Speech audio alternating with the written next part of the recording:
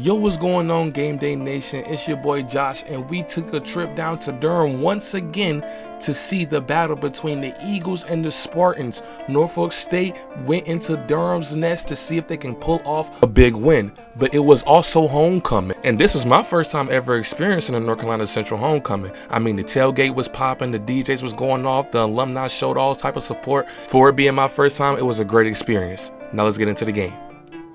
On the first drive of the game, the Spartans came out and took the ball as North Carolina Central deferred. They put the defense on the field first, and the Spartans actually moved the ball down the field a little bit on offense to where on the first drive, they settled for a field goal. Spartans go up 3-0 early in the game.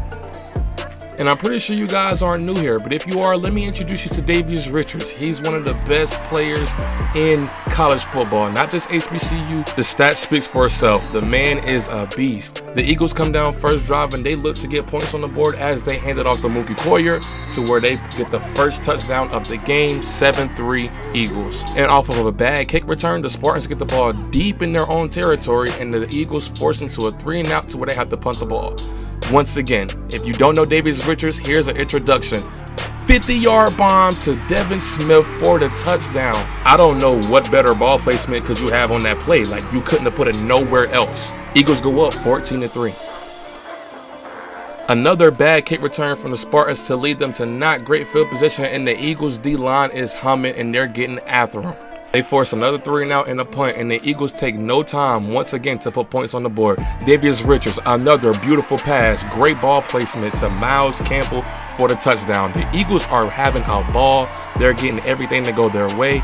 Eagles go up 21-3 in the first half. And when everything's going right, everything's just going to keep going right. The D-line makes a big play once again. Alabama A&M transfer Trey Middleton comes up with a big strip sack to give the Eagles back the ball in great field position. And you know what they're going to do with it. They're going to give it to the HBCU Jalen Hurts. Davius Richards takes it in for the touchdown. The Eagles are dominating in all phases of the game.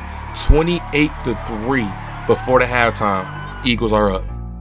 Now, with the injury to the Norfolk State Spartans quarterback in the first half, they subbed in Cameron Sapp, redshirt junior from FAMU. Hey, the transfer was balling. The transfer portal has been helping out a lot of teams this year as he throws this dime to receiver Teron Walker, who gets his first touchdown of the season with his mom in attendance. Teron Walker, freshman wide receiver from Columbus, Ohio, gets his first touchdown of the season with his parents in attendance. Isn't that a beautiful story within HBCU football? Beautiful. And with that touchdown, they gave the Spartans some confidence on defense because they forced a 3-and-out and a punt from the Eagles. And now Cameron Sapp is right back at it, throwing dots across the middle of the field. Wide open receiver, first down. But they are not able to punch it in before the half, and they have to settle for a field goal. So this makes the score 28-10 Eagles at the half. Now, I don't know what's told at the half from the Spartans, but they came out with a whole different motor. They came out that half with a whole different gear that they kicked it into, and they marched down the field on the first drive out of the half and put up points on the board. The Spartans march down the field and get another touchdown to make the score 28-17. And on the kickoff, they force a fumble, so now they get the ball back once again. Then they set up a slip screen to running back Kevon King, and he takes it 30 yards in for the touchdown. And now the Spartans have fought back into this game, 24-28, Eagles up. Now, I've covered a lot of Central football this season, and I know whenever they get into the rough patch, they're just going to hand the ball off to number 5 and let him go to work. And that's what they did. Consistent runs down the field all game. Then they hit him with the pass to Devin Smith. Nice little juke move, get them in the end zone.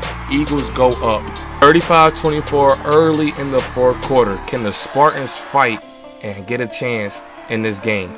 Cameron Sapp drops back one more time, finds the receiver Tremont Talbert for a great catch that is good on Sundays. I know he take yoga because that was a great catch to keep his feet in bounds. But with a holding call, this backed up the Spartans, and on third down, they try to find somebody open, but Cameron cannot find anybody. And on fourth down, they try to go for it one more time to see if they can get a chance in the game, but he ends up throwing an interception, which seals the game for the Eagles. Eagles win the game 38-24 over the Spartans to end off their homecoming night. It's your boy Josh from Game Day Nation. We hope you guys enjoyed. We'll see y'all. You guys know about this moment. One slip up and it could be over. How do you keep that mindset going forward with these same guys? We got to keep preaching. We got to keep preaching. And stand as a standard. We want to play better. And then next week we so thankful to be a part of it. These guys, they work their butts off. We're going to get everybody's best shot. And Coach Otis and Norfolk State, they gave me a great game plan. You know, they gave us a tough game today.